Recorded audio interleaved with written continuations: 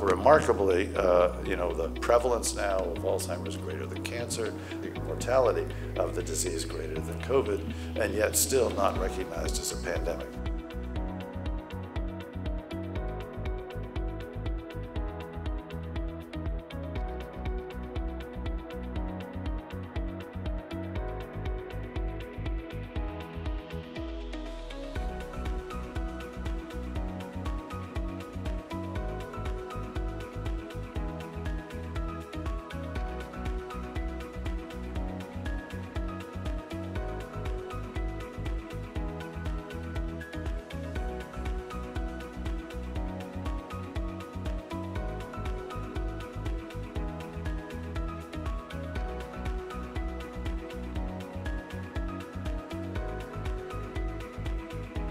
We can actually build scalable tools that can lead to better diagnosis and hopefully prevention as well in lower risk settings. So I live in hope and I continue to be an optimist. And I hope to see it in my lifetime.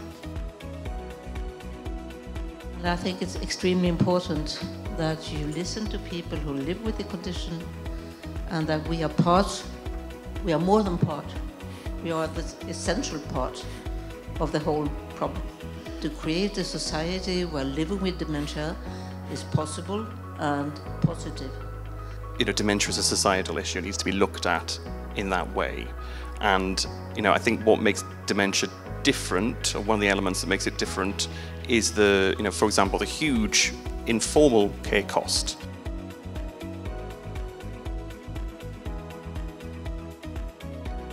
With our global aging population, the numbers are going to triple in the coming years. It's more than a medical problem, it's a societal problem.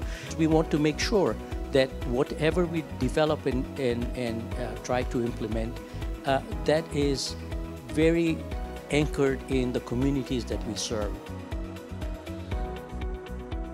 And so I think it's important for us to recognize that no health system is prepared unless it's prepared for all. And so we need to figure out a way to build this into our work. It's just unacceptable in today's day and age for a patient to be left behind without the support that their family needs or that they need. So there is some innovative work going on in the diagnostic field, which you'll hear a lot about at this conference, to say how do we drive the detection and diagnosis of this disease into primary care, because in most countries of the world there aren't many neurologists, let alone PET scans.